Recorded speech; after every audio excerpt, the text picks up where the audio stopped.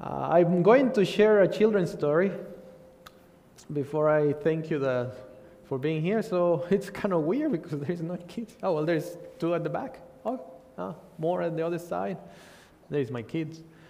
And there's you guys. Good to see you. I don't know if you can put the projection thingy going. Excellent. Let me have a look if this works. Oh, awesome. So I'll share a children's story for those children who are here and those who are in the hall. The question that I have for you children, and obviously I cannot see you, it's quite detrimental to my mind to think that I can't see you, but just think about the questions that I'm going to ask you. And the question is, have you ever had anybody in your family who you do not like?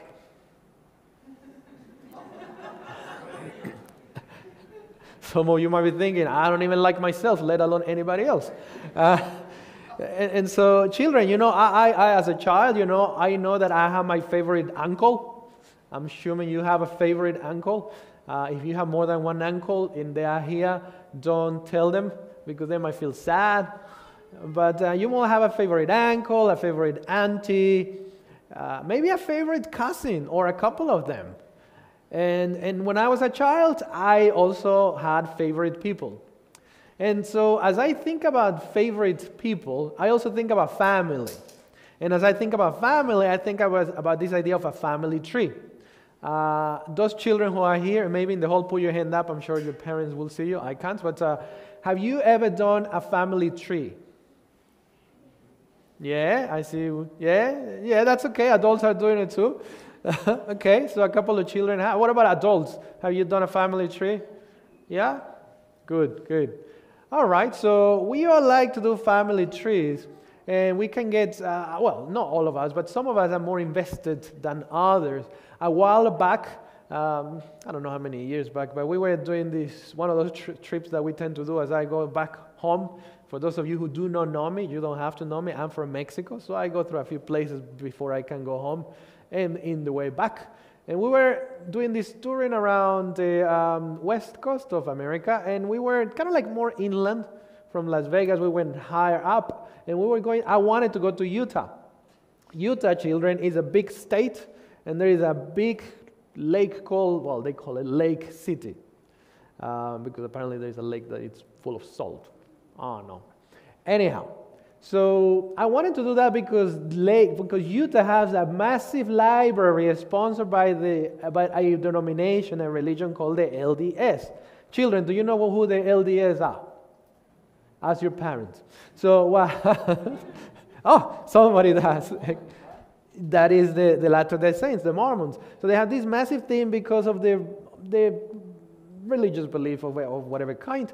They have this massive library of ancestry. Anyhow, snow didn't let us go up, so we had to cut through, and we didn't end up going. But my wife has always been interested in her ancestry as well, and even before I met her, she was trying to find out where she comes from, especially because she had to flee from the war in Eastern Europe, in Croatians, Serbians, and all that kind of stuff. And so one day, I decided to give her a gift. Children, do you like gifts? You do? A big child behind me likes gifts. All right, excellent. So I thought, what am I going to give her? I was going to gift her, I think it was our anniversary present. I don't remember what year it was, maybe 10, maybe 15. How many years? It's a while back now, I think. Anyhow, and so I knew she always wanted to know where she comes from. And so I bought a little genetics kit, genes, where you actually get a little kit and you send it to a lab in Texas, and then they tell you where you're coming from. Now, don't take it that serious. The reality is that it is as good as how many people are getting tests done with them. I just took it as a fun thing, but I decided to do the same thing. Now, I'm not going to show you. I'm going to show you pictures, not of my wife, because I don't think it will be nice to put her hair vulnerably in front of people. I don't think she'll mind. But I did the same. So I bought one for her, one for myself. My children don't need to, because if they know myself and my wife, they obviously will know where they come from. That makes it a little bit easier. And so I found out something surprising. And so some things are not so surprising, some things are. Let me share with you. So I found out that a large part of me comes from, let me show you this, comes from this place, I hope that you're looking at there in the hall, called the North Americas. That's not a fancy thing to think. I'm from Mexico, so that area kind of like makes sense. But the thing that, and then there is a little yellow part in Central America, of course, in red, that's in there. That makes sense that I will be kind of like genetically made up from that region. One thing that is interesting is that I have a couple of things that I never thought of. Now, let me first show the obvious. Kids, I don't know if you know where Mexico is, and I don't know if you know how Mexicans came to be. But let me share with you that Mexicans came to be as we know them as Mexicans because the Spanish people came and kind of like killed a lot of people, and then they mingled together, and then there is Mexicans. Kind of like what Australians did from England in here. Except there is still probably more mixed Mexicans than there is Aboriginal and Australian mixes here. Anyhow, I don't want to be politically correct or incorrect. I'm just mentioning the facts. But the fact that I have part of me from that area in Europe is not a surprise either. And then the fact that I have this part is what surprised me. I have part of me to be African. I thought that was pretty cool.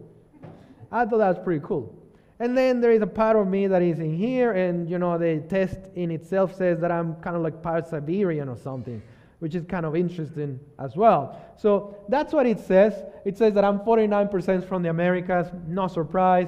It says that I'm 41% European, 8% African, and then as the time goes by, they change depending on how many people are testing, which is what I said. That changed to 7%. And so it looks like kind of like that's my genetic makeup. The interesting thing in here is when you look at it is that I have the European part didn't surprise me at all, but what is that keep on doing that? It must be me, not the computer. Whenever computers go wrong, it's usually human error, not the computer. So it's me. What surprised me in here is that I knew that European would be part of my line. I have great-grandparents who are from Spain. However, what surprised me is that I'm from the British Islands, or I have part of me apparently, and Iberia. Well, Iberia is kind of like there. And then this, I thought that was pretty cool to think that I have, according to this, 8% Jewish. I don't know if that's true or not. Anyhow, it's fun to see. It's fun to know. Now, this is the thing, children. Have you ever, I mentioned this, as I looked at the family line, I'm sure that there is some people who are racist and think like, oh, I don't really have anything to do with that race. I don't think I have anything to do with that family. And let's forget about race for now. Think about that uncle that is so annoying. Or that auntie that is quite annoying. Or the brother or the sister or the nephew or the niece. We all have a family member who we don't like. We all have a family member who we don't appreciate. When you look at this, there are people in our family who we know something about. There is people who we do not know much about. And then there is people that we don't want to know about. Like that annoying, whatever that is that you're thinking of. Now, I do think that we all have somebody there who we kind of like disowned because we don't want to believe that they are part of our tree line and nobody wants to hear about them. But today, what I would like to present to you kids is that it doesn't matter you have an annoying uncle or an annoying auntie or an annoying nephew or niece. God loves them all, and He can change them all, and He can change you so that you are not as annoying as they are. So today, what we're going to talk is about epigenetics. What I want you to listen is about what the message is in terms of epigenetics and what impact this might have with you in your life, as well as your mom and dad, and your brother, and your sister, and your cousin, and your uncle, and everybody who is in your family line. With that in mind, though, I think it will be very good if we can have a word of prayer. If you are there and you are very young because you are kids, I'll forgive you because you have instruments. But let's kneel down so that we can have a word of prayer together.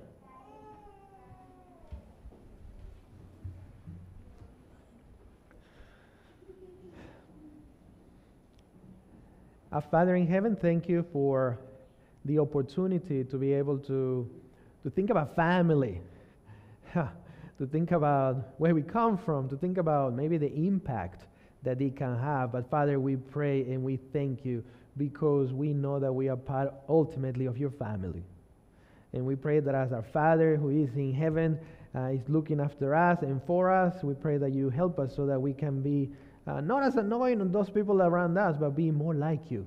And this we pray in the name of Jesus. Amen.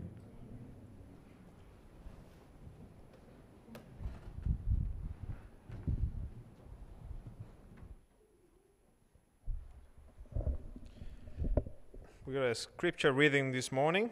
If you can open your Bibles in the book of Romans, chapter 8, verse 1. Some of you might know that by memory. Romans chapter 8, verse 1. Are we there?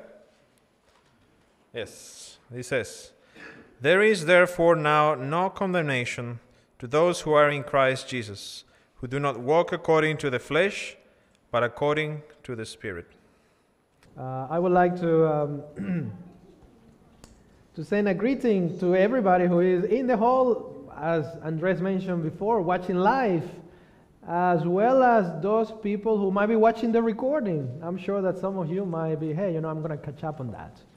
So for those of you who do not know me, I guess these days you don't know who is watching. My name is Dan. It's really Daniel, Banos, Ilan. It's too long to remember. Dan will be sufficient.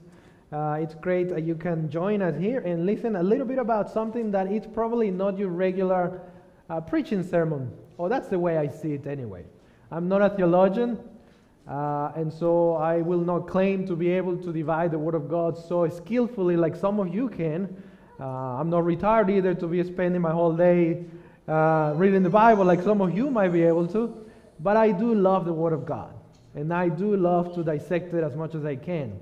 But today we'll talk a little bit more about some science stuff, maybe at least at the beginning, and mostly to do with my area of, I shouldn't say expertise, because I don't think I'm an expert in many things or at all in anything. In my area of knowledge, a little bit more than in other areas that I have in my life.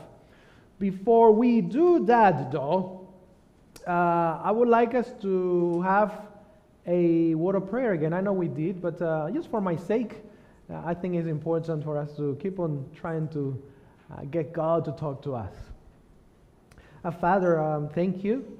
Thank you for the opportunity to be here. We cannot thank you enough, really, especially after what we will see today. Father, we praise your name for allowing us to be here in freedom, coronavirus or no coronavirus. You're where we are, here in the church in Hinkler in Vandenberg, as well as with those people who listen to this recording where they might be. Father, I pray for everyone who listens to this word, that it may be a message that touches their mind in such a way that it's never been before. Father, you can do that. No human entity can. So as we think about who will minister to us, we pray that it will be your Holy Spirit who does that. That your angels that excel in might and strength be the one talking to our minds as commanded by the Holy Spirit. And that any powers of darkness, anything that doesn't belong before your presence anymore, may be swept away except us. Some of us might be bringing things that are not necessary to be brought into this place, and we pray that you forgive us so that we can also be touched by you. And this we pray in the name of Jesus. Amen. All right, epigenetics and gene. I'll want some feedback from you, because this, I see, like I mentioned before, I see this more of a lecture more than an actual sermon, although it might end up being a sermon. I don't know. Who here has heard the word epigenetics? Okay, good. A good number of you has heard the word. I'm assuming more people. Let's do a bit of a poll. Who has heard the word genes? Okay, a lot more people has heard the word genes. So I titled this service, this sermon, this presentation, this lecture, Epigenetics versus Gene unto the third and fourth generation. Now let me make sure that I set up my thing in here well. Okay, excellent. And so, what is epigenetics? The National Library of Medicine of the United States of America says that epigenetics refers to when the DNA is modified, not to change. This is so important because evolutionary studies And if you're sitting here, I'm assuming you don't agree with such studies. And if you don't agree with such studies, good on you for not agreeing with such perplexity and nonsense. But epigenetics say that we cannot modify our genes because if you the chain of our genes, because if you modify the chain of your genes, you you start becoming mutants. And if you become a mutant, you become an X-Men. And X-Men don't exist. That's only in the movies. So what does happen though is that there can be an effect of change in the genes, but not the order. Because if we change the order, you might become a cat or a dog or something like that. The other thing that we know about epigenetics is that it determines whether genes are turned on or off. And that can influence the production of proteins in the cells, ensuring only necessary proteins are produced. That's interesting. Usually most people who speak about this topic, they usually speak about the idea that we have switches in our genetic makeup. And so imagine that we have these 10 genes or genetic components in our body, and to keep it simple, and some of them are actually on and some of them are off. Now I know some of you are a big concerned about signs and symbols. I'm not trying to do any signs and symbols. Just forgive me. It's just I'll try to do my best not to do those ones that most people know are bad. So the ones that are on, remember there's 10 genes, but only 1, 2, 3, 4, I don't know how to count, and 2 here, that's 6, are on. The other, that's 6, that's 4, so 4 of them are off. What epigenetics tells us is that certain things can activate certain genes, and all of a sudden, whatever, you know what I mean. So all of a sudden we have more than we used to have before. Let's imagine I'm going to put this one so that people, there, one more activated. But the same thing can happen on the opposite side. So what that means is that maybe this gene that was activated got deactivated, and all of a sudden we are back to 6, but this is a different gene. So what happens is that in your cells, in your body, things get modified, and the second sentence says that it's about proteins. The proteins change in the production of proteins. So if one cell and its protein changes, so let's imagine that there is a cell that has these 8 genes, and all of a sudden something happens, and all of a sudden this one goes down, now we have 7.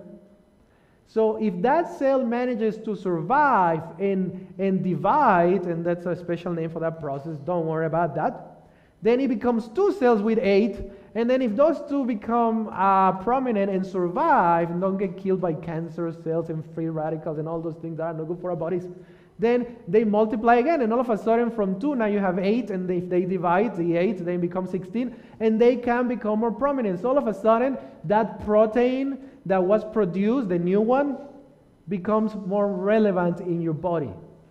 That's what epigenetics is. I hope that I'm not confusing you too much. I'm trying to explain it as simple as I can. It's not that complex, I think.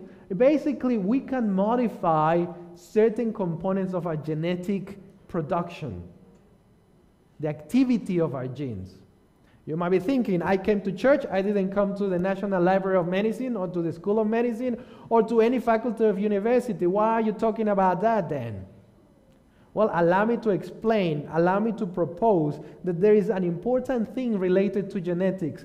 Since I started studying human behavior, which is my area of work, my specialty, if you want to call it, it's been, even before I studied, a very important curiosity of the human mind to find out why people behave the way they behave.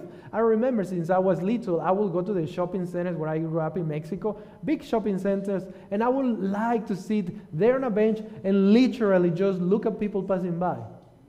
Just check out what they're doing. That's exactly what I will do. I'm sure some of you have done that, or maybe still do, except I took it seriously and make a living out of that. But some of you just still like to keep watching people. So I used to love going to big camp. My wife is my witness.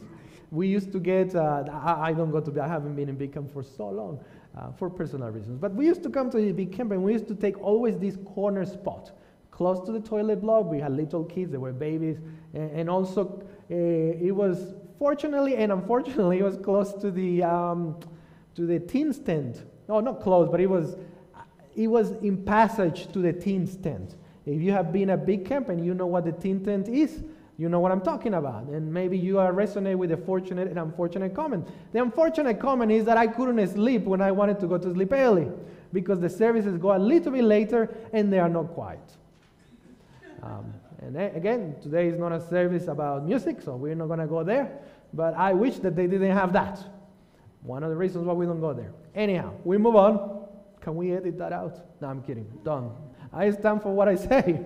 The second thing is that the good thing is that children will pass by and they always had to go through the corner where we were.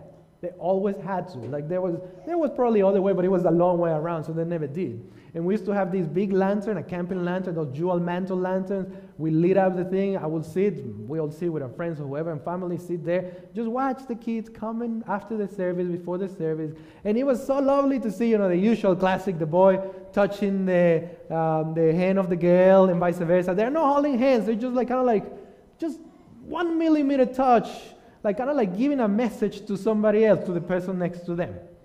It wasn't long, maybe next day you'll see them that thing became like a holding hand.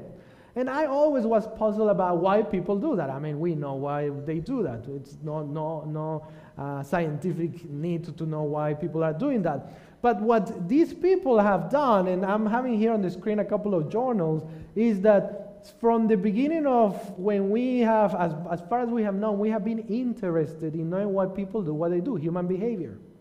And so when people think about criminality, for example, I used to work in jails and see people when they became criminal, they think about, I think this person cannot change because they were born like that. That's the idea of nature. Nature making you a criminal. What hope can a criminal have if that's the case? We might as well jail everybody. Right? The other idea, though, some people come and say, no, that's rubbish. It's actually because the poor guy, he was violated when he was a child. There was domestic violence, the family separated, low socioeconomic status, whatever, intellectual impairment, all sorts of environmental things after he had an ABI or a brain injury, and therefore he became a criminal. That's the nurture aspect. And so there is always this hot question between, are they made or are they born like that? Today we know that we cannot simplify that easy. There is a more complexity. There is a combination of factors. We cannot just say one or the other. And how do we know that? I can tell you. I have seen people who, there is a study actually somewhere. There is a study somewhere there of twin studies where the same person is a criminal and the other one isn't. How can that be? How can that be? Equally, there is people who have had the toughest of lives, and how come they're not criminals? How come they are not going the way the other person has gone? So today, for the distracted one, for the one who likes to sleep, I don't like to sleep in sermons, but sometimes I find it hard to concentrate. So if you are like me, that's all you need to know from the beginning. 3 points that we're going to unpack. Number 1, genetics strongly influences you. Number 2, epigenetics. This is the wild statement. This is where some of you might be prepared with your Bibles to throw in at me. Don't do that, it's the Word of God. But epigenetics is part of God's biological plan for eternal life. And I don't know if you have heard this in these words, in this shape. If you haven't, well, welcome to the club. I'm hoping to be able to convince you. I'm hoping the Holy Spirit convince you that this is indeed something that God left and built in us as part of His plan of salvation. Number 3, epigenetics actually can go beyond genetics and past learning. So epigenetics, the genetics strongly influences you. Come with me to the Bible, because I guess you think like, oh, he already talked too much and we haven't even opened the Bible. Let's go and go to the book of Romans chapter 5. Romans chapter 8, chapter 8. And we're going to read verses 5 to It says 8 in there, but I wonder if I want to read more. Yeah, let's do 8, 5 to 8. It says, for those who live according to the flesh set their minds on the things of the flesh, but those who live according to the Spirit, the things of the Spirit. For to be carnally minded is death, but to be spiritually minded is life and peace, because the carnal mind is enmity against God, for it is not subject to the law of God, nor indeed can be. So then those who are in the flesh cannot please God. Now, just flip your page, I'm guessing, in your by mind, that's how it goes, to chapter 7. We'll read verse 21 to 24. 21 to 24. I'm reading from the New King James Version. It says, I find then a law that evil is present with me, the one whose will is to do good. For I delight in the law of God according to the inward man. But I see another law in my members, warring against the law of my mind, and bringing me into captivity to the law of sin, which is in my members. Oh, wretched man that I am, who will deliver me from this body of death? Wow. It is an interesting thing. What Paul is saying in the first passage that we read, and I realize that it's after the one that we read after, so kind of like I switched the order, is that, hey, we have to live by the Spirit. We cannot live by the flesh. What that means is we cannot go and do what we desire to do in our inner bodies. In whatever your mind tells you, it has to go through a filter, a spiritual filter, because otherwise we're going to mess up. Indeed, what Paul said before that is that, you know what? I have this struggle. It's funny because I show you those articles of geneticists, behavioral people, psychologists, psychiatrists talking, why are people doing the things that they do? Why do we behave wrongly, badly? Why are we not nice people anymore? And what Paul is saying, I know what that is like. I indeed have a struggle in myself. I find myself having this tug of war between trying to do what is right and trying to do what I want to do, what it pleases me to do. What Paul is saying, my genetics call me to do the wrong thing, but God calls me to do something different. We have to remember who Paul is. For those of you who've never heard about this guy, some of you might, but I'm sure that maybe some of you haven't. We don't know who is going to be listening to this. But the reality is that Paul is somebody who is well educated. He got a doctorate in law. He's part of the cabinet of government of his time, the Jewish nation. And he is saying, it doesn't matter how much I have. I know that I actually struggle to follow what God wants me to do. It doesn't matter. It didn't matter how nicely he clothed himself. Being a member of the cabinet and having trained in Gamaliel's feet will imply that he was kind of going to the Harvard University of his time, which means he wasn't poor unless he got a scholarship. I doubt it. Jewish are not, I shouldn't talk about Jewish people, but I doubt it. He was born into this right. I said it, I don't think I've said it here in this church, but in my church I've said it before. For you to be pleased, for God to be pleased with you in the Jewish nation, there were 3 elements that needed to take place. First, you had to be a Jew. If you were not a Jew, you're already doomed. Number 2, you had to be a healthy Jew. That's the reason why people always thought about, hey, who sinned first, his mom or his dad? And that's the reason why he's blind. Obviously, God came to say, that's rubbish. But you have to be a Jew and you have to be healthy. If you were not healthy, for those of you who have high blood pressures and heart conditions and neurological conditions and mental health issues and back issues, I have back issues and knee issues because of all sorts of things that I have done in my younger life. That means that I'm not really at peace with God because God is not blessing me with health. That's the Jewish mindset. And 3, you have to be wealthy. So you're not a Jew, healthy and wealthy, you are not blessed by God, and so God must be damning you for not being a good guy or a good girl. So Paul will have been selected for his status. But Paul, regardless of how educated he was, and regardless of how nice his clothes were, and regardless of what position he had in cabinet, in parliament, was a murderer. He was a killer. Killer and murderer, by the way, are different things. Anyhow, we won't go there. He wasn't just manslaughtering. He was actually purposefully, intentionally, and deviously going out there to kill people according to his idea. Now, we won't get into this idea that he was thinking that he was doing the right thing. That's another service, that's another sermon. Maybe one day I'll come and talk about that. Maybe you already know that anyways. We're talking in here that he had this tendency to follow his desire. And interestingly enough, as he shared this story, and we read it in Romans 7, he says, like, I am messed up. I am messed up. And then he cries out, who can rescue me from being messed up?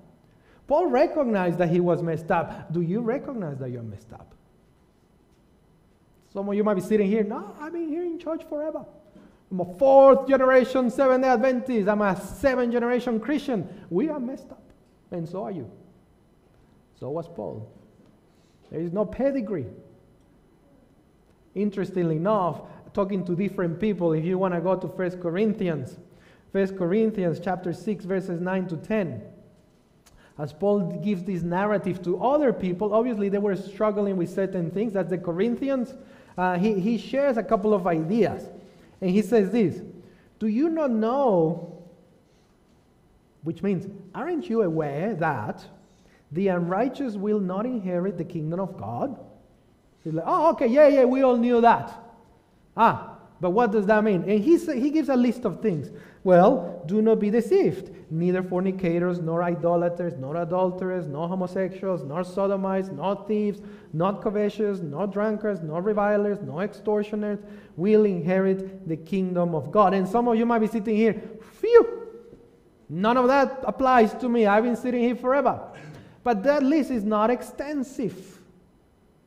It goes beyond. That's just an example of what was happening at the time. I'm wondering, what is happening in the Hinkler Seventh-day Adventist Church? Is there backstabbing? Is there unhappiness because the carpet wasn't selected the color I wanted it in my business meeting, in a nominating committee? They didn't elect me to be the elder, the priest, the pastor, the whatever I wanted to be. Is there something happening here? The list continues beyond. And that is because of the genetic makeup we have, because we have this tendency to desire the way that we want to be. We are pulled, we are warring against the way we are built. We come back to that idea, and I probably have to speed up. Oh, it tells me I'm here 11 minutes, so that's okay. And the idea here is, I mentioned it in a children's story. It's probably more of a big people story. It was kind of hard to give a children's story with no little kids in front of you. It's a bit easier. Anyhow, but I presented to you this slide. And the idea here is, are there people out there who are in your family who you wish they were never in your family line, above you, or along you, or beneath you? If you are anything like normal, like me, I think I'm a very average person, I think that you will have the same problem. Because sometimes we have parents or grandparents that we do not choose. And sometimes we don't want to remember they even were there. Some of us don't even mention them. Some of us like to even adjudicate to ourselves people that are not even in your family. Oh yeah, that's my cousin, magistrate, something, justice of the peace of whatever, of some Supreme Court. And how do you relate to me? That's the cousin of my cousin, of the nephew of my auntie who died years ago, who I never met. Because we like to look like we are okay. Because we like to attribute to ourselves things that don't even exist for you. Because we like to look good. Because we are ashamed of the past that we have and the things that are in us. If you feel like that, good. Because what you're feeling is what Paul is saying. I am ashamed of all the wickedness that my family did. Don't feel bad about it. From my dad's side, many people are in dirty politics. Womanizers, people connected to drug dealing, witches, and even a warlock. You see, my great-grandfather had this demonic ability to transform himself into an animal and go and make some nasty stuff to people he hated. Or people will pay him to do that. Those of you who have lived sheltered in Australia will think, that's crazy, that doesn't happen. Where I come from, that happens. And if you have lived in a different country, like an island, or Africa perhaps, or Latin America, you will know that witchcraft And demonic stuff is very real. From my mom's side, there are sexual deviants, pagans, idolaters, drunkards, drug addicted, and seekers of natural carnal pleasures. What about your family? What about your family? Who are those who maybe on the outside look nice, but on the inside, you know? Who are those who come to church and sit in here, but when you go home, you see what the real deal is? Who are those who are warring with this carnal pulling, this force of nature, of genetics? The reality is that we're all doomed. The question is there an answer for our problems? Is there an answer for our problem? Is there an answer for me who has all this bad family line trickling down to who I am today? Question number 2. Point number 2, epigenetics is part of God's biological plan for eternal life. You see, God didn't only make us with genes, He made us with the capacity to modify such genes. After the fall, things changed. If we didn't have capacity, I'm here daring to say as a scientist that we would have no chance to being saved.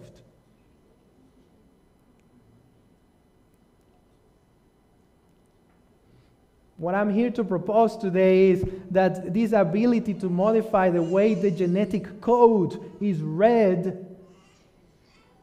the ability to turn off certain things and turn on certain things, was built in the at the cellular level in every little tiny cell in your body to prepare you for eternal life. How do I know that? Let's do a case study very quickly. Case study. Let us dissect what genetics does on people, and let us dissect what God does on people. Josiah. Come on with me to the book of 2 Kings.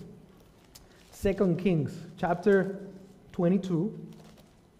Some of you know this story quite well. Some of you don't have a clue. Some of you have forgotten. But all of you, I hope, will get a benefit from reading it together with me. 2 Kings chapter 22. Chapter 22. We're going to read verse 1, part of it at least. And it says, Josiah was 8 years old when he became king, and he reigned 31 years in Jerusalem. Full stop. Let's stop there. Wow. Is anybody here 8 years old? No? Maybe in the hall. You have 8 years old in here. I can see this church usually have heaps of kids. So not present. People in the hall, if you have 8 years old, good on you. There was a king who was 8 years old. Nobody should tell you you're too young for serving God. So, what was the genetic makeup of Josiah? That is the family tree of Josiah. This is the ancestry and the people who came after Josiah. And what I would like us to dissect is, according to the Bible, what could be the indicator of genetic material in Josiah's body, in Josiah's brain, in Josiah's mind. Let us start with the great king. So what I'm going to do is, if you can follow that screen, what we're going to do, we're going to talk about this guy. That's the father, that's the grandfather, that's the great-grandfather, King Hezekiah. We'll start with King Hezekiah. And so what we have with King Hezekiah is that the Bible tells us in Isaiah 39 verse 2, New King James Version, that he says that he showed the Babylonians the house of his precious things, the silver and the gold and the spices and the precious ointments and all of the house of his armor and all that was found in his treasures. There was nothing in his house, none in his dominion, that Hezekiah showed them not. Inspired writings in the book Patriarchs and Prophets tells us that pride and vanity took control over Hezekiah. So there is these people, there is these visitors that came from Mexico to Australia, and the Australians just showed them the Opera House and the Story Bridge, and what is the bridge in Sydney? I forgot. And that big bridge, and all of the beautiful things that men made and collected and did. Instead of saying, hey, come and see what the Lord has done in my life. Last time I checked my Bible, and I'm hoping the last time you check your Bible is still there, but my Bible says that those who are proud will be destroyed. In fact, pride is the first and maybe the ultimate steps to lose eternal life when you think about it. Bible continues talking about the great-grandfather of Josiah. It says in verse 3 to 8 that then say Isaiah the prophet to Hezekiah, hear the word of the Lord of hosts, behold the days come that all of this house and all of your fathers have laid up in a store until this day shall be carried to Babylon. And then Hezekiah said, oh, I realized I messed up. Then at the end it says, then said Hezekiah to Isaiah, good is the word of the Lord which thou hast spoken. Inspired writings again tell us that he was filled with remorse.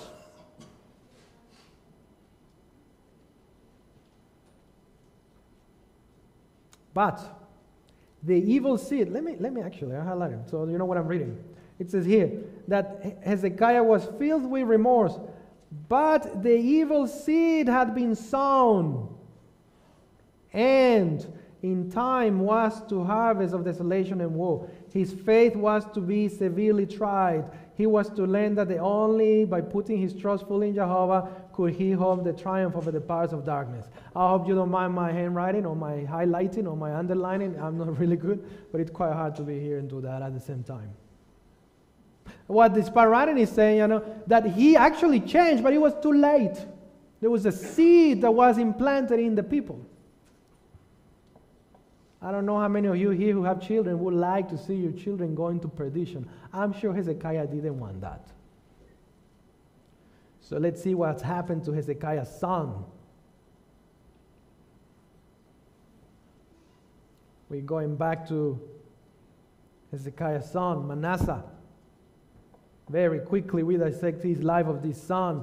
What the Bible says in 2 Chronicles chapter 33, verses 1 to 6 and 9. And I'm only going to read the highlighted parts for the sake of time. It says that he was 12 years old when he became king. He reigned 55 years. Wow, the mercy of God. What do you mean, Daniel? Well, let's see why. He did evil in the sight of the Lord. Verse 3. He rebuilt the high places which Hezekiah his father had broken down. He raised up the altars for the Baals, made wooden images, worshipped all the hosts of heaven and served them. He built altars in the house of the Lord. He built altars for all of the hosts of heaven in the two courts of the house of the Lord. In the two courts. He caused his sons to pass through the fire in the valley of the son of Hinnom. Practiced soothsaying, witchcraft, sorcery, consulting mediums, and spiritists. In verse 9, we fast forward, it says, Manasseh seduced Judah and the inhabitants of Jerusalem to do more evil than the nations whom the Lord has destroyed before the children of Israel. What the Bible is saying is that Manasseh, his son, was a spiritist, a spiritualist, if you want to call it. In my mind, what the Bible is saying is that Manasseh was a Satanist. He was worshiping bluntly, openly Satan. Actually, he wasn't that blunt. We'll see what happens with his son. But he started to build something that God had commanded the other king, his father, to destroy. He's like, I'm going to build this stuff because the style of worship kind of like appeals to my senses more. In big camp.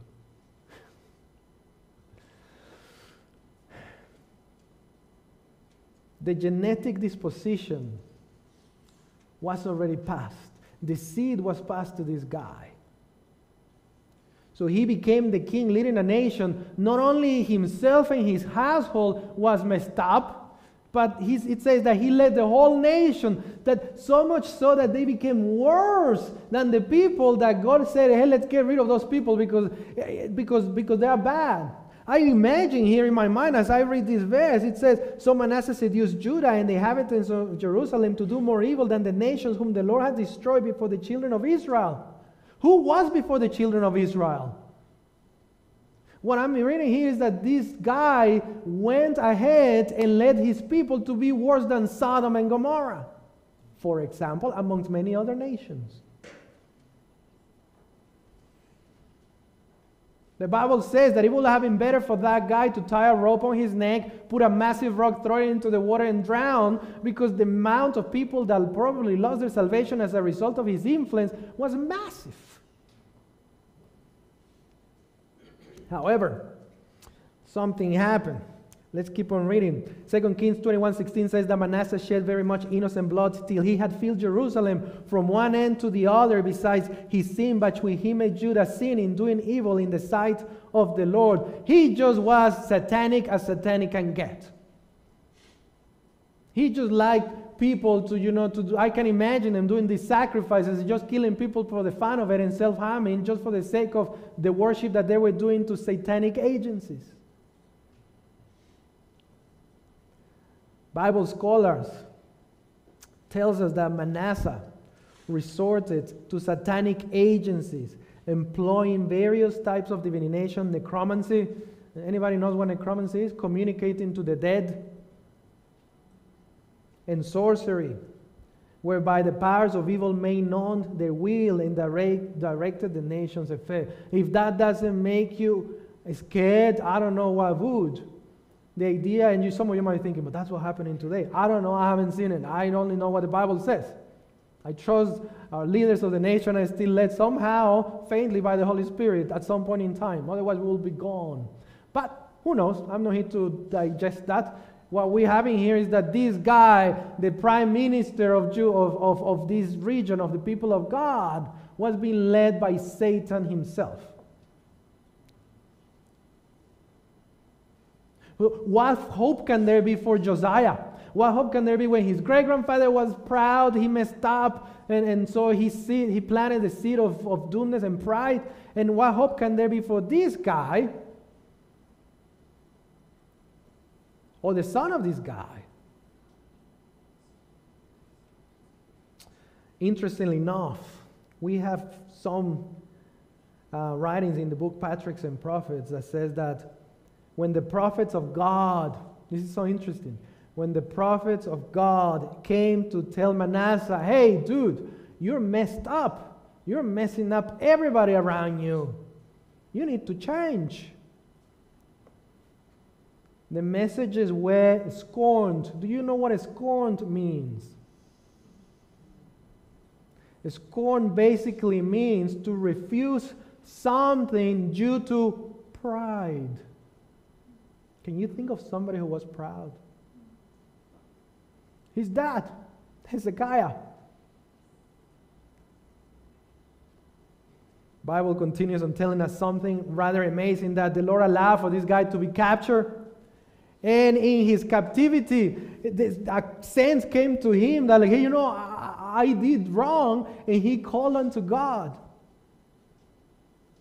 And then the Bible says, and the Lord and Manasseh then knew that the Lord was good. So he was so satanized, so possessed, that he didn't think that God was good at all until then.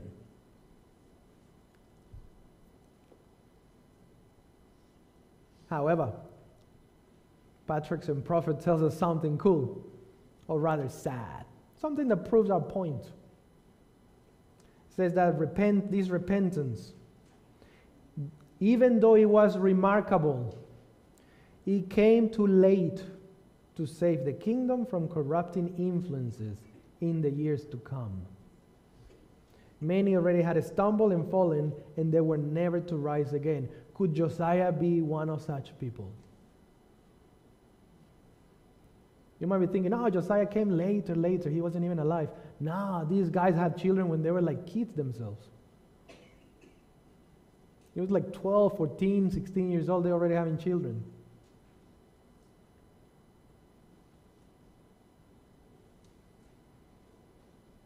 Question is, would you like to have a granddad like Josiah's? No, neither would I. I kind of like do have something like that. But nobody would. Nobody would. My grandfather, I was sharing with you a little bit about me, my family, my ancestry. Both of my grandfathers were high-degree Freemasons. Now, there were not any Freemasons that just go to the lodge to just do the little thing to be part of a club. My grandfather, paternally speaking, was so embedded into this thing. One day, the story tells us, nobody told us this story. It's like physical evidence. We're like, they're watching this stuff. And there is this big couch that they buy. And he bought this couch, the family, in my grandparents' house, and it was bigger. I mean, they didn't have this idea of bringing a tape and measuring to make sure that it goes through the door. So the door wasn't big enough, and the couch was bigger than the door hole. And so as they're pushing, one of my uncles and my grandfather pushing back and forth, and he doesn't come through, my grandfather goes to, in the name of that one that we don't like, the enemy of God, may this couch go through, and the couch just goes through like butter. Now, I'm not here to glorify what Satan and his angels can do, because if he can do that, my God can do way beyond that. But that is the kind of genetic stuff and environmental stuff that people can suffer through. None of you would like to have a grandfather like Manasseh, neither would I. Many of you wouldn't like to have the grandfather that I had. I am pleased to tell you that that grandfather did surrender his life to God a few years before he died. He still had his cognitive capacity and got baptized.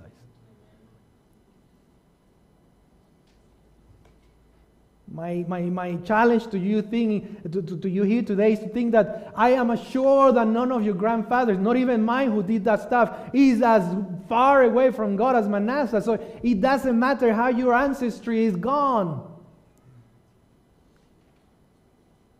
What I'm here to say is that I'm sure that your granddad or your great-granddad, he wasn't a murderer. He wasn't sacrificing people and children. He wasn't talking to the dead. Maybe some of you might have done that a little bit. I don't know. It's on your family. But I'm sure they were not just bloodthirsty and communicating with Satan to lead their lives bluntly.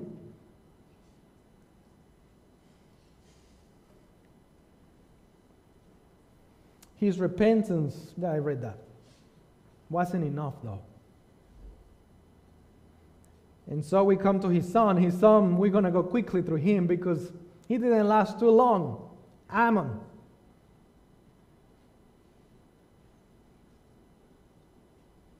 Ammon was the dad of Josiah.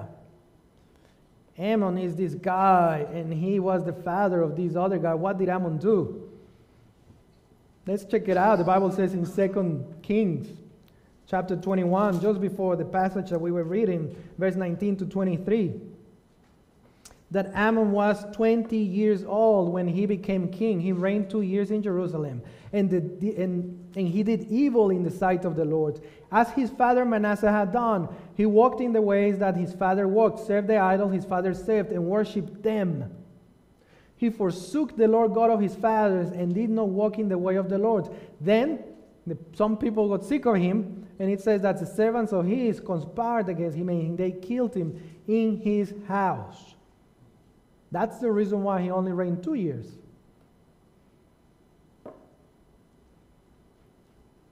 It is interesting to see what theologians, again, I mentioned to you at the beginning, I'm not a theologian, but theologians who might know what they're talking about, maybe, they talk about this idea below. They said, Ammon seemed to have given all pretense of being a worshiper of Jehovah. He refused to humble himself before the Lord as his father had done and trespassed more and more. What this is saying, and again, this is not inspired stuff, so just take it with a like that, just consider it as some people thinking, Ammon didn't have any pretenses. What he's saying is that his father, Manasseh, maybe it might look a little bit like he's trying to be with God, but he was really with Satan. This guy said, no, forget about that. We're going to be openly Satanists. We don't have to claim that we're something that we're not. Let's stop sitting in the church of God and coming and then now getting and smoking. Let's come and smoke in the church. Let's drink. Let's dance. Let's party. Let's listen to the wrong music. Watch the wrong movies. Let's read the wrong material. Watch porn in the church. Let's put a projector. We have good sound. That's what he said. That's what he did. As horrible as that sound, that's exactly what was happening. If that horrifies you, I'm thankful for that, because that is the degree of sin. that genetic makeup can do, can lead you to. Patrickson Prophet says that among those whose life experience had been shaped beyond recall by the fatal apostasy of Manasseh was his own son. If you doubt that genetics and influence can shape somebody's way of being attracted for wickedness, think twice. I have seen it. We know today that there are people out there who are addicted for alcoholic and substances, other substances. And there is a genetic, there is a gene that can be linked to such addictions and abuses. The question is, how come some do and some don't? So what is Josiah's fate? And I must apologize because I was looking at my screen here and there is a clock and he had 11 something and I'm like, oh, I only been preaching 11 minutes. And now it's 12 and I'm thinking, I'm sure that I have more than 1 minute. So it's the time, so we must finish. Let's just dissect him. Was he prepared? Was he entitled? Was he created? Was he conceived with the heart of God? Well, I don't know how much you know about science, but science will tell us that he wouldn't be in that line of thought. Even though Spirit of Prophecy says that his heart was led by God, biologically speaking, he was doomed. His future, his outlook, even before he actually came to be a king, he was already prepared to actually mess up. His father messed up, his great-grandfather, his grandfather, and his father did. And every time it was worse. Moses wrote something that God is talking to us about, and it says, I'm not going to read the verses for the sake of time, but these texts are telling us that God visits up to the third and fourth generation of the wickedness of the people. There is Hezekiah, there is Manasseh, that's 2, there is Ammon, that's 3, fourth generation Josiah. And the other text that I have in there, no, I don't have another text. I was going to show you another text, but for the sake of time, we'll move on. But what this is saying is that actually God does have a judgment to be executing when people are wicked. Paul talked about the people who are wicked. Maybe this is a good liner to talk about this idea because the Spirit of Prophecy says something interesting. To our merciful God, the act of punishment is a strange act, yet he will by no means clear the guilty. Some people today preach, believe, and talk, and even spread the idea that God is so loving, so kind, so merciful, so forgiving, that it doesn't matter what you do, he'll spare you, and you're going to die in your sin, and you're going to go to heaven regardless of. But that's not what the Bible says. That's not what inspired writing says.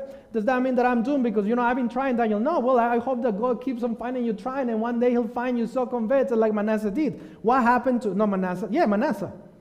And what happened to Josiah now? Well, point number 3 and finishing. Epigenetics go beyond genetics.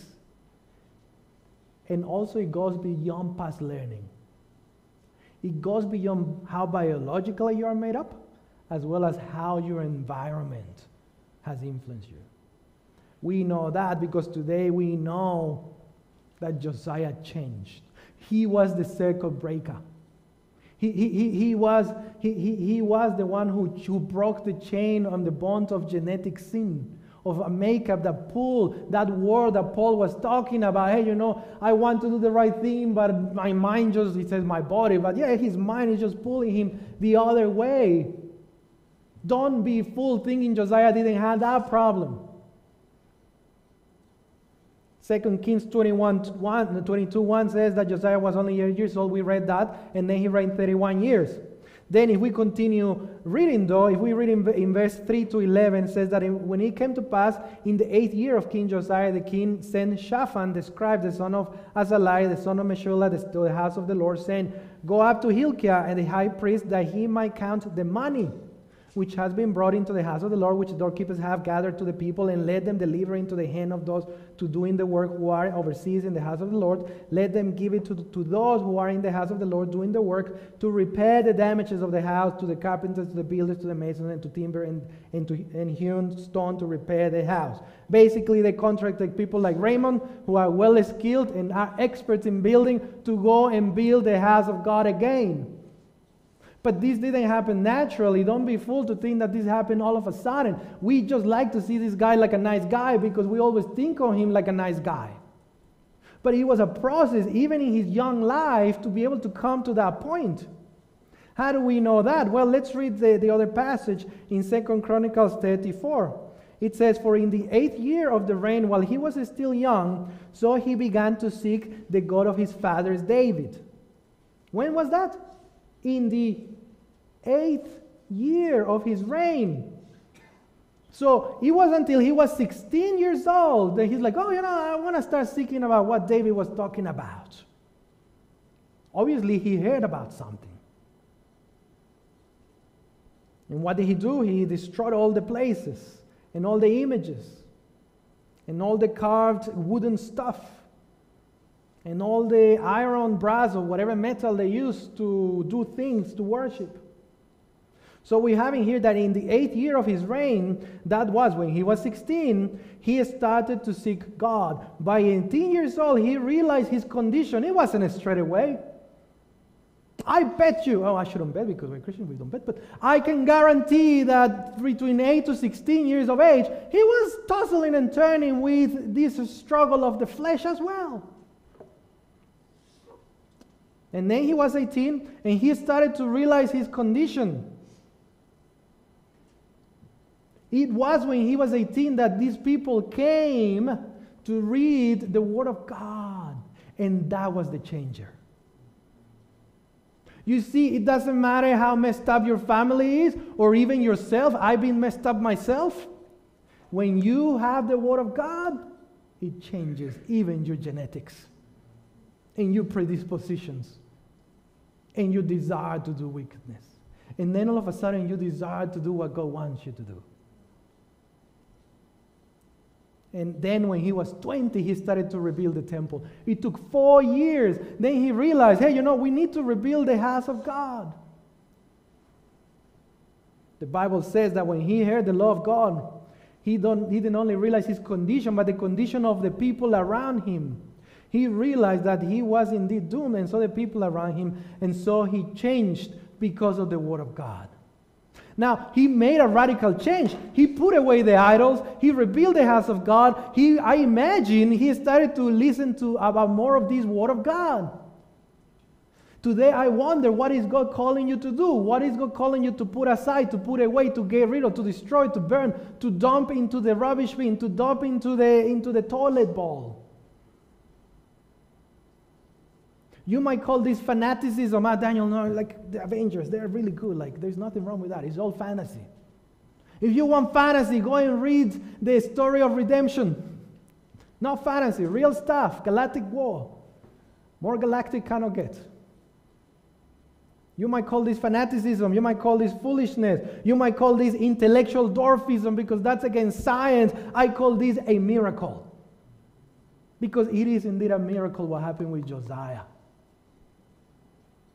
As scientist of human behavior like myself, there is no way that a guy can be genetically changed just like that. I spend months, years sometimes with people trying to change the way they are suffering with their addictions, the depression, their anxiety, the trauma, the whatever. And all of a sudden you're telling me that there is this guy who is all messed up, who has a criminal mind on the making. He just needs to execute it. I don't know what he did between 8 and 16. I'm not saying he did anything wrong, but he probably was warring against his genes. And yet he was changed. He didn't need a psychologist and he didn't need a psychiatrist. How good is that? I call this a miracle that no human mind who chooses to embrace the Word of God can go against. You just can't. So he had a choice to make.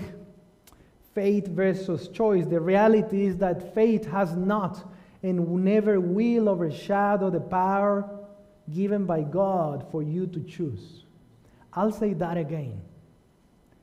The reality is that faith has not and never will overshadow the power given by God for you to change. The Bible says that after hearing the law of God, Josiah responded, "Go and inquire of the Lord for the people and all Judah concerning the words of this book that has been found, so that we can do according to what is written." Josiah's choice was simple. He wanted to know more about God. He wanted to know more about what he needed to do to please God. And the question is here, are you wanting to know more about God and to know what you can do to please Him so that you cannot continue in the vomit that you keep on eating over and over again?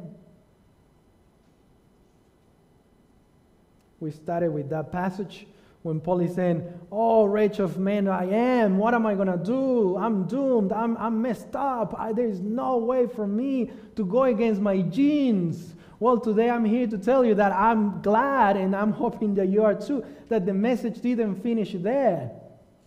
Because epigenetics was there designed by God for us to be able to be transformed and live this spiritual life that He's calling us to live. So at some point in time, this sin has no more attraction for you because proteins in your cell are being modified so that you don't have this attraction for sin, but indeed hate sin.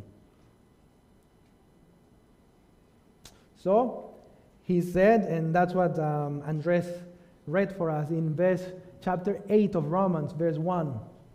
"There is therefore now no condemnation to those who are in Christ Jesus, who do not walk according to the flesh, but according to the Spirit." And if we fast forward verses 9 to 11 of Romans chapter 8, it says, "But you are not in the flesh, but in the Spirit, if indeed the Spirit of God dwells in you. Now, if anyone does not have the Spirit of Christ, he is not his.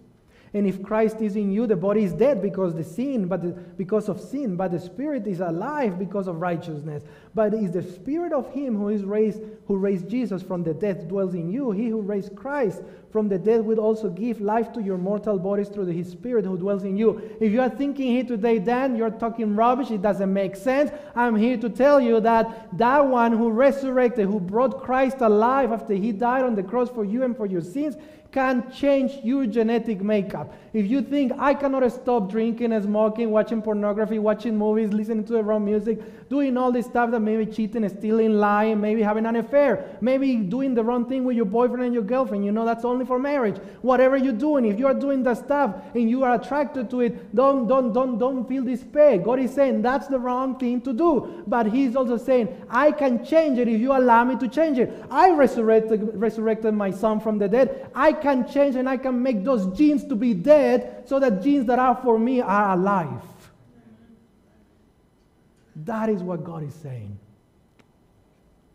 And so, we finish. And you might have realized that when we read 2 Kings chapter 22, I skipped verse 2. I did that on purpose. Because the verse finishes like this. "And he," Josiah that is, was right in the sight of the Lord. And he walked in all the ways of his father David. And he did not turn aside to the right hand or to the left." Genetics strongly influences you. Denying the fact will keep you at disadvantage. You need to realize that you are worrying with more than just, sometimes it's easy to blame, "Satan put the temptation in me." No, sometimes it's right in you. 1 John chapter 1 says, don't blame people, don't blame God about your temptations. And I could hear, I'm not defending Satan and his cause, he's messed up. God dealt with him. But let us not blame only him for the things that we do. Sometimes, unfortunately, your mom, your dad, your uncle, your auntie, whoever is above you, pass things to you because of the choices. Don't blame them either because somebody above them was doing the same thing. God is offering you freedom. So it doesn't matter if genetics strongly influence you to go against God, because epigenetics is part of God's biological plan for your eternal life. In fact, epigenetics goes beyond just your mere genetics. It can change you inside. And it doesn't matter what your environment was. So, Do you choose for God to kill those genes? Do you choose to be washed? You know, when I think about these verses of being washed in the blood of the Lamb, do you choose for God to do some washing? To do something with these things that attract you against God? Do you choose to be justified by God? You could keep on playing church. You could keep on dragging your feet in here. You could keep on playing, I've been the elder of this church for the past 100 years. Or my mom and my dad, I was even the child of a pastor. By the way, I was the child of a pastor. Funny that. But that doesn't mean anything. Maybe one day I share with you my journey. I went backflipped. But God is good and God is graceful. And here I am by the grace of God. And here you are by the same grace. My desire, my prayer is that you choose to avoid just sitting comfortably. Because remember, Christianity is not inherited, yes, the third and fourth generation, but that choice makes the difference. I hope that you can choose to truly and seriously invest in getting to know more about God, embracing what He calls you to do in His Word, the same Word that changed this guy who was meant to be doomed, but instead got eternal life through Jesus Christ and the knowledge of what He called him to do in His Word. I would like to invite you that if this is your desire, you don't have to stand up. This is probably a bit tricky because usually we call people to stand up. Either way, don't stand up if you don't feel like singing this. We're going to sing a song, something that is relevant to this idea. We're going to sing hymn 318, Whiter Than Snow. As you sing this song, I hope that you can think of the words that God is calling you and I to think of today. It will be neglectful if I don't give an opportunity for you to make a bit of an amendment in your life. So I would like to invite you who is hearing this, who is watching this, who is listening to this, who is here today, that if you know that you are warring against your carnal desire, against your mind, don't worry, I'm not going to ask you to come at the front. We are COVID safe.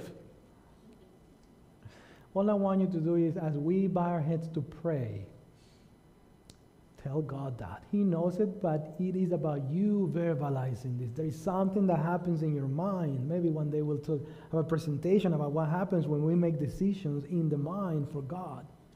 It's something that happens when you say, God, I realize I messed up. I realize that I have something that is warring against what you want me to do.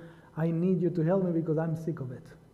If that is you, just pray with me as we seek as we seek God in this prayer. Father, thank you so much. We praise your name for the grace that you've shown to Manasseh, who he called you and he knew who you were. I don't know, the story doesn't tell us he made it so he will be in heaven, but I know your mercy and your grace is abundant, and I wouldn't be surprised if we see him there. And then Josiah, thank you for the example. Thank you for allowing us to see that people in the Bible are full of the same struggles that we have. Father, as we realize our condition here today, some of us might be thinking, I'm reasonably okay. If that is the case for somebody, Father, I pray that your Holy Spirit comes and say, you are not okay. You need to be closer to me, even if you're already close. But then there is some of us here who are thinking, Lord, yeah, that is me. I come to church, and as soon as I get out, it's going to be a struggle. Father, I pray that you help us, that you give us a double portion of your Spirit, that you wash these genes. Father, we're sick of being dogged by this stuff that pulls against us. Father, some of us wake up in the morning and study the Bible, and yet as soon as we finish, we lose it. Help us, Father. We need you. We cannot do it without you. May your Spirit work double time in our minds. Change our genes. Make this message alive. So that when we finish, when we leave this place, when we say amen, we might be not the same. We might be more like you, more like the way you would like us to be. Father, we pray this not because we deserve it, But you promise you will listen. And so it is that with that promise we pray in the name of Christ. Amen. Amen. Amen.